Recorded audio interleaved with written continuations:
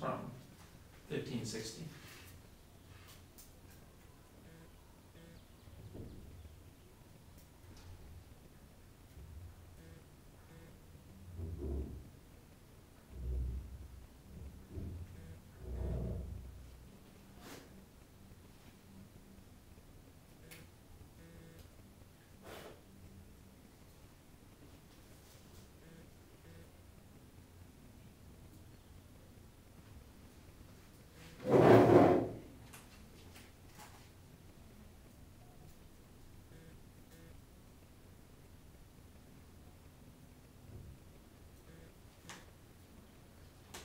Okay, good.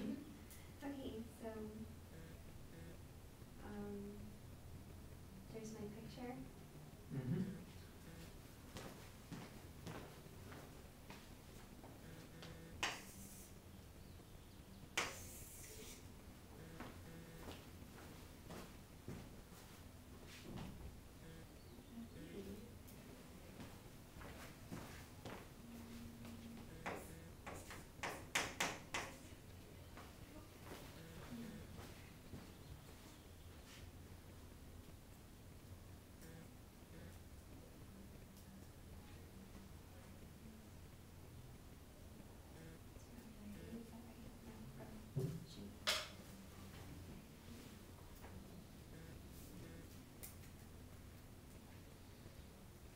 So I can calculate the weight of the object.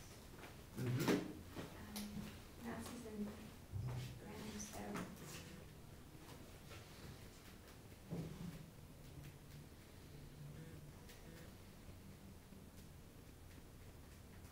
so 0.85 divided by 10 to the third is really small.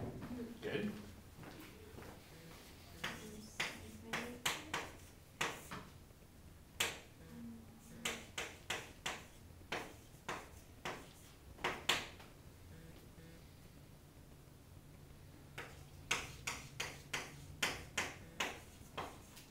Good.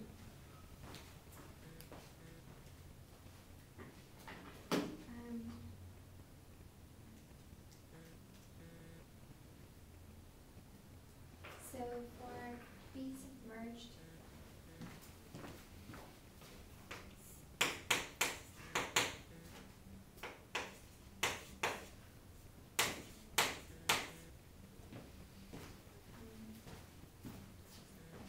so I'm trying to see how many cliffs I can hang before it loses its buoyancy. Right. So then,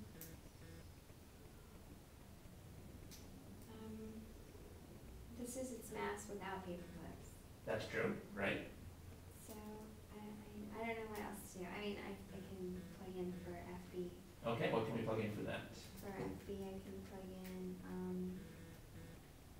1,000 times 9.8 times V sub. Okay. Can we plug in anything for V sub? 0 because it's actually no, not 0.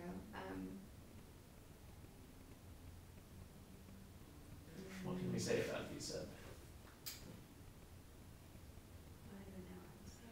Now, we say that the question is how many clips can we put on before it loses buoyancy? What that means is that should our picture show it floating or sinking? Well, it should show it just barely floating.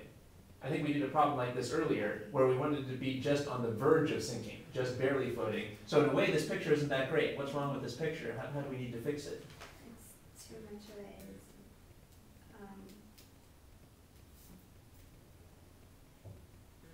Right. In fact, if it's just on the verge of sinking, it should just be barely completely submerged. The entire object should be submerged here. okay, so I know the diameter and the mass. Right. So we're going to have to look at the formula for volume there. I don't know if you happen to have those formulas memorized. Most people don't. But the formula, well, why don't we look them up in your textbook in case you need those. So in the back of the book, you've got your mathematical appendix.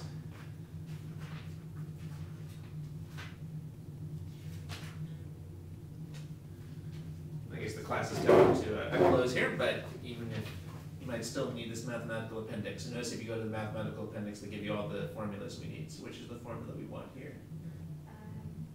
The volume of a sphere, so 4/3 pi r cubed. That's right. All right, so we'll have to be careful, oops, sorry, about using that. So then,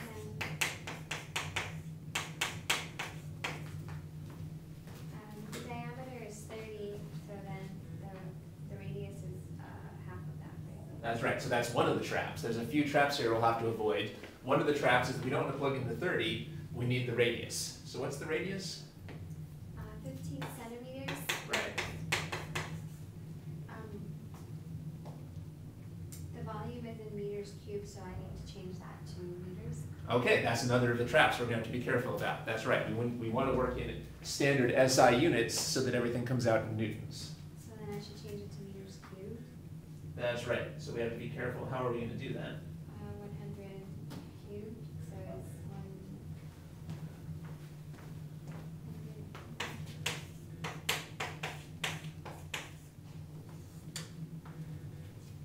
Times 15.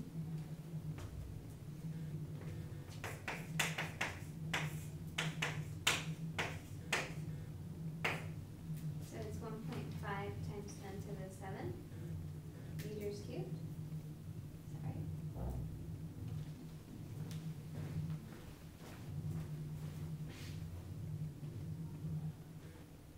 Because it's in centimeters, and Why does your display so dim? I think because it's not dark. Is that better? Yes. There we go. Second plus the arrow keys is your contrast control here. So there we go. Okay. So let's see. So because there's 100 centimeters per meter, but I want meters cubed. Right. Let's take our time and talk about that. Okay.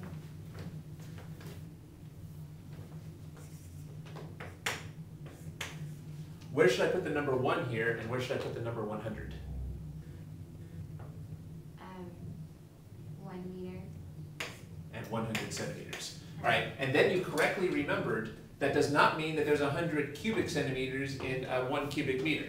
If we cubed this, we would get that 1 cubic meter is 1,000,000. It's 100 cubed centimeters cubed. I think we talked about this earlier today, right? 100 centimeters cubed. But then I think you ended up maybe putting the number in the wrong place in the conversion ratio here. So we've got 1,000,000.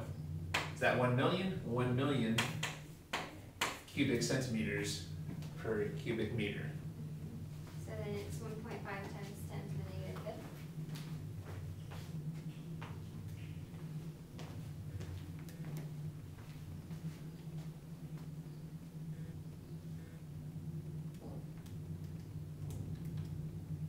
You got it.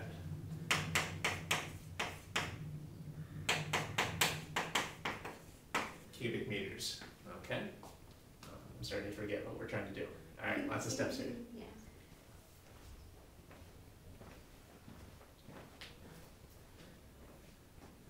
That's right, we're trying to figure out the volume, okay?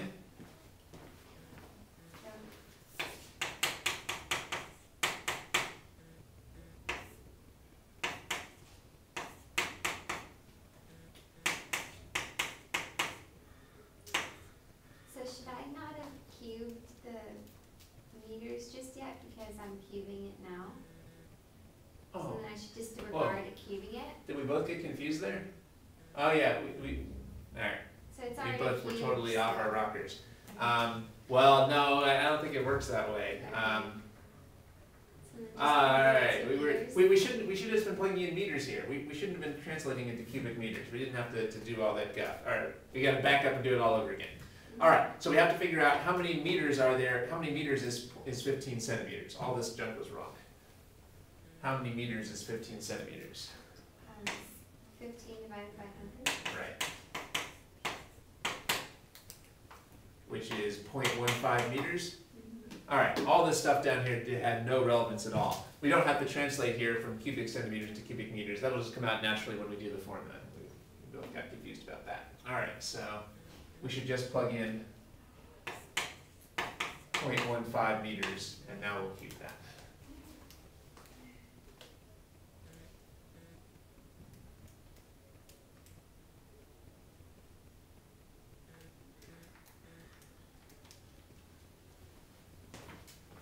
So I got 0.014 for the volume submerged.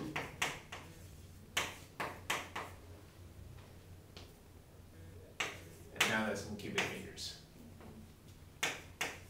Okay, good.